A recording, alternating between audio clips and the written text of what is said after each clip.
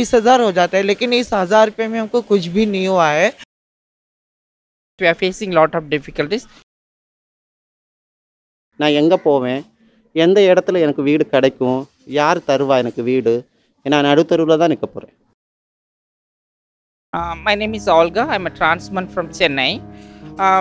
Due to this COVID-19, social distancing, quarantine, with all these activities, all the people are suffering, but trans women are suffering more because we are already facing social stigma and discrimination.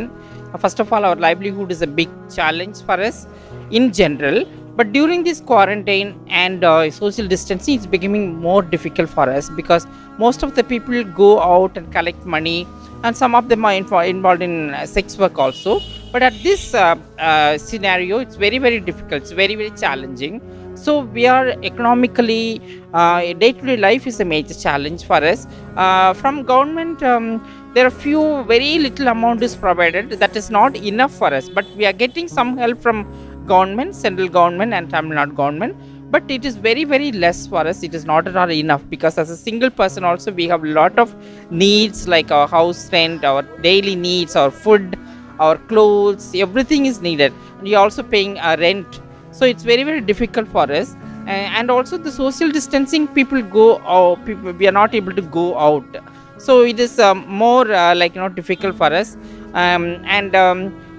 When it comes in case some people, we are also following the government norms like wearing masks, using sanitizers, and also we are also trying to not to go out as much as possible. But it is very, very difficult for us. We are facing lot of difficulties.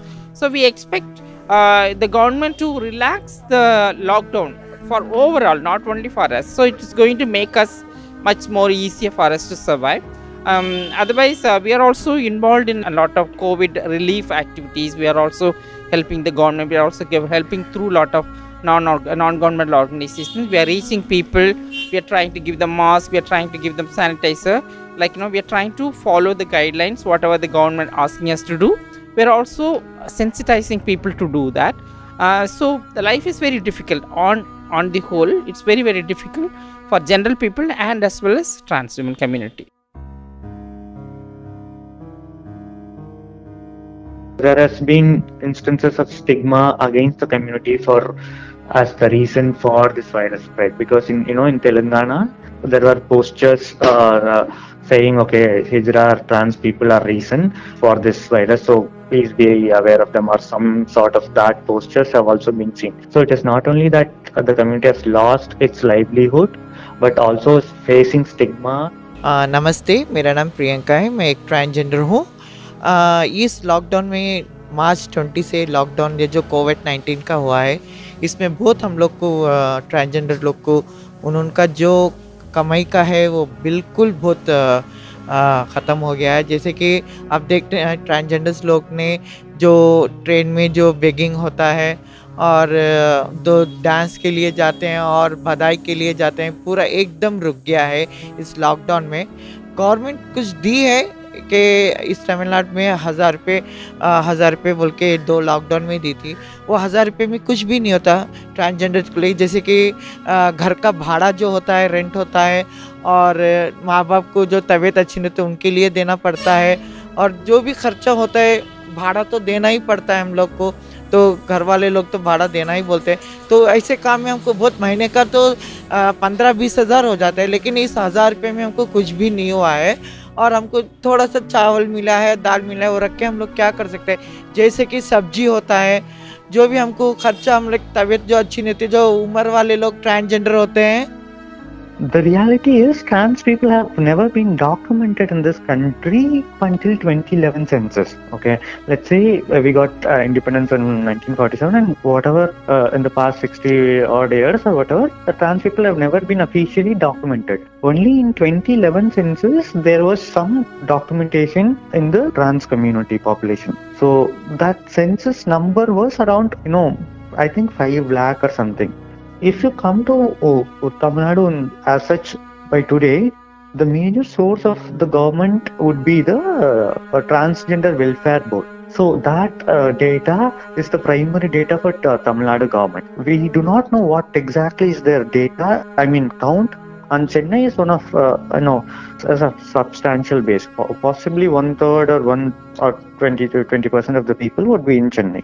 But point to consider here is majority of the community members do not have that document ID with them. So that is one reason why the community was also strongly against CAA in the recent past, because we do not have IDs to prove our nationality. என்னுடைய பேர் வந்து சபிதா. நான் சென்னையில் வாழக்கூடிய ஒரு திருநங்கை. நான் பிறந்து வளர்ந்தது எல்லாமே வந்து நாகர்கோயில். ஆனால் இங்கே வந்து 17 வருஷமாக வந்து நான் சென்னையில் இருக்கிறேன். இது லாக்டவுன்ன்றது வந்து இந்த COVID-19 வந்து வாழ்க்கையில் முதலாக பார்க்குறேன் இந்த மாதிரி ஒரு சிச்சுவேஷனை. அதாவது முதல்ல கவர்மெண்ட் வந்து இந்த லாக்டவுன் அறிவித்த நேரத்தில் வந்து எல்லாமே வந்து ஒரு சின்ன விளையாட்டு மாதிரியே எடுத்துக்கிட்டோம் நாங்கள். ஏன்னா அந்த அளவுக்கு இது பெருசாக இருக்க போகுதா அப்படின்னு. ஆனால் பார்த்தீங்கன்னா first lockdown, second lockdown, third lockdown, இப்போ 4th லாக்டவுன் வரைக்கும் வந்துருச்சு. இப்போ அந்த ஃபஸ்ட்டு லாக்டவுன்லேயே இப்போ திருநங்கைகள் அப்படின்னு பார்த்தீங்கன்னாலே நம்ம மக்களுடைய நிலைமைகள் எப்படி இருக்குன்னா, அன்றாடம் அவங்க போய் யாசகம் பண்ணி கடையாக போய் பிச்சை எடுத்து அதில் வரக்கூடிய வருமானத்தை சாப்பிடக்கூடியவங்க தான் நாங்கள். அல்லது பாலியல் தொழில் பண்ணி வரக்கூடிய வருமானம் தான் எங்களுக்கு வந்து. என்னதுன்னா சேமிப்பு பழக்கம் வந்து 190% மக்கள்கிட்ட சேமிப்பு பழக்கம் இருக்காது. அதனால் வந்து என்ன ஆகுது அப்படின்னா, அன்னைக்கு உள்ள பைசாவை வச்சு நாங்கள் சாப்பிட்டுட்டு இருந்தோம். இப்போ திடீரென்னு இன்னைக்கிட ஒரு 3 மந்த் ஆயிடுச்சு. ரொம்ப கஷ்டமாக இருக்குது. அதாவது ஒரு பொருள் வாங்குறதுக்கு நம்மக்கிட்ட காசு கிடையாது. பக்கத்து வீட்டில் போய் கேட்டோம்னா அவங்கக்கிட்டையும் காசு கிடையாது. இன்னும் ஒரு பெரிய இது என்னென்னா வீட்டு பிரச்சனை. நாங்கள் இருக்கிறது வாடகை வீடு. திருநங்கைகளுக்கு முதல்ல வீடு கொடுக்குறதே ரொம்ப கஷ்டமான ஒரு சிச்சுவேஷனில் தான் எங்களுக்கும் வீடு கொடுத்துருக்குறாங்க. அதுலேயும் இந்த லாக்டவுன் பீரியடில் வந்து அவங்க வாடகை கவர்மெண்ட் எவ்வளோ தான் அறிவித்தா கூட ஹவுஸ் ஓனருங்க வாடகையை கட்டாயப்படுத்தி கேட்கத்தான் செய்கிறாங்க. அப்படி இல்லைன்னா வீடை காலி பண்ண சொல்கிறாங்க. எங்களுக்கு வீடு கிடைக்கக்கூடியதே ரொம்ப கஷ்டத்தில் இருக்கிற நேரத்தில் நாங்கள் வாடகையும் கொடுக்க முடியல. எங்களுடைய அட்வான்ஸில் தான் கழிச்சிட்டே இருக்கிறாங்க. இன்னும் இந்த லாக்டவுன் பீரியடு 3 மாதம் ஆயிடுச்சு. இதோட 3ஆவது மாதம் இதையும் அட்வான்ஸில் கழிச்சிட்டாங்க. இன்னும் அடுத்த மாதம் எங்களுடைய நிலைமை கேள்விக்குறியாக தான் இருக்குது. நான் எங்கே போவேன்? எந்த இடத்துல எனக்கு வீடு கிடைக்கும்? யார் தருவா எனக்கு வீடு? நான் நடுத்தருவில் தான் நிற்க போகிறேன்.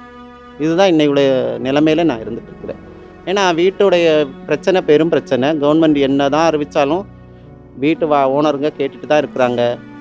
அதே மாதிரி வந்து நம்ம வந்து ஒருத்தர்கிட்ட கடன் கேட்டிருந்தா கூட அவங்க வந்து நம்ம வீடு ஏறி வந்து திட்டத்தான் செய்கிறாங்க. ஏன்னா அவங்களுடைய நிலைமை எப்படின்னு நமக்கு தெரியல. இது இருக்குது. கவர்மெண்ட் வந்து திருநங்கைகளுக்கு வந்து ஒரு 1000 ரூபாய் வந்து கொடுத்தாங்க. நமக்கு முதல்ல ஒரு 1000 ரூபாய் கொண்டு கொடுத்தாங்க. ஆனால் அந்த 1000 ரூபாயை பார்த்திங்கன்னா, இந்த 1000 ரூபாயை வச்சு நாங்கள் என்ன வாங்க முடியும்? நான் வீட்டு வாடகை கொடுப்பேனா, இல்லை வந்து என்னுடைய இம்யூனிட்டி பவரை நான் வந்து காப்பாற்றுறதுக்காக வந்து நான் அதுலேருந்து அந்த 1000 ரூபாயில் ஒரு பால் வாங்கி குடிக்கணும்னு நினைக்கிறேன். என்னால் வாங்க முடியுமா?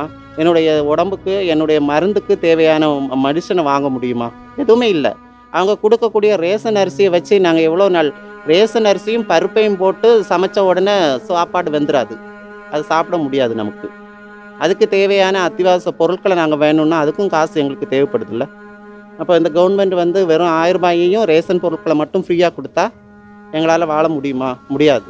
இந்த மாதிரி ஒரு சிச்சுவேஷனில் தான் இன்றைக்கி திருநங்கைகள் நாங்கள் எல்லாருமே இருந்துகிட்டு இருக்கிறோம். அடுத்தது நாங்கள் என்ன பண்ண போகிறோன்றதே வந்து எங்களுக்கு இன்னும் ஒரு கேள்விக்குறியாக தான் இருக்குது. The last 10 years there is substantial changes, like people are breaking barriers and there are like doctors, teachers and policemen or whatever. So but still, if you take the community data, by and large the majority of trans women especially are still employed with a traditional professional that the community was supposed to take upon.